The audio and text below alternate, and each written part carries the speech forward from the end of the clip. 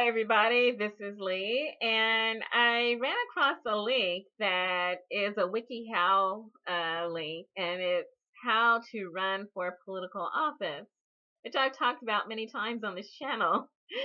I've always said that if you can fill out an apartment lease, if you can fill out a financial aid form, if you can file your taxes, that you're more than capable of filling out the paperwork needed to file your campaign and your intentions to run for political office. It varies state by state. Every state is different. And so you must meet that state's criteria in which you reside. For instance, residency requirements, age requirements, things like this. Let's see. So I'm just going to go through, and then I'm going to post a link to this site in the description because there's pictures. Pictures always help. Anyway, how to run for political office. There's about 19 steps that it has. Number 1, make sure you really want to run for a political office and that your family is willing. 2, figure out your budget. 3, find a capable core of individuals to build your campaign around. 4, research issues in the district you're running in and brainstorm with your core. 5, research your opponents. 6, develop your message, your logo, and a simple, memorable campaign slogan.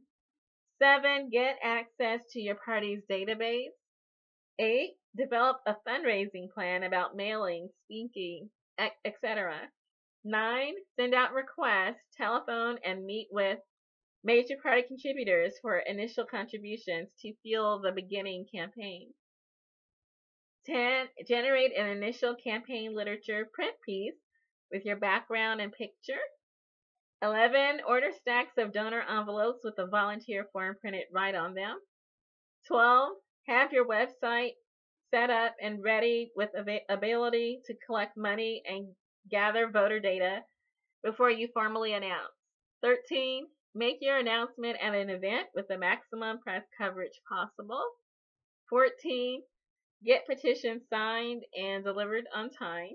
15, develop additional graphics, posters, print material. 16, investigate multimedia, video, TV, web, etc. 17, coordinate letter writing campaigns to the editor.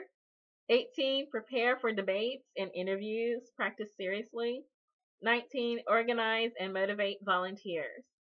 And so there's some more information. I'll let people follow up on this link. For those of you making plans to do that, I say good luck. Best wishes. It's not easy. Otherwise, everybody would be doing it. But I wish you much success at being the change that you wish to see. Good luck.